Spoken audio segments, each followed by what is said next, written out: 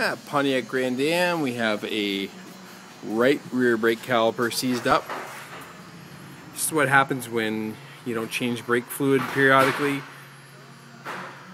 The caliper has hydraulic fluid inside and gets all crappy and dirty, and the rubber seals get deteriorated.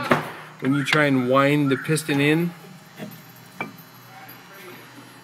you get to a point. This one here is no point at all, it just would not move. Thus, this would burn brake pads right off, not releasing the wheel. If it would come out and hold the rotor on, it wouldn't go back and allow the brakes to recess. This one needs new calipers. Ricky Ratchet's Auto, 140 Clark Road.